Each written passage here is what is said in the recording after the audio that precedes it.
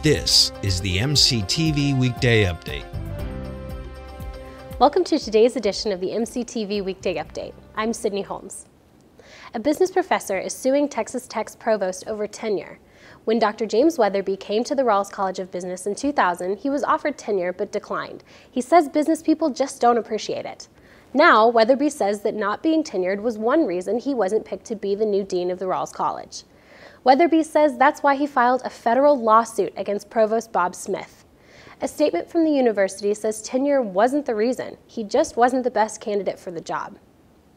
Texas Tech might have a new president as early as Thursday.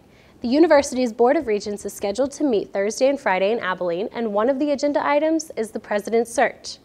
We're told by University Communication that the selection committee is down to a few finalists. The regents were supposed to meet today in Lubbock, but Mother Nature got in the way with all the snow. Mother Nature got in the way of a lot of things yesterday and this morning. Check it out. That's what a blizzard sounds like. Lubbock got 4 inches of snow yesterday, starting around 5 in the morning.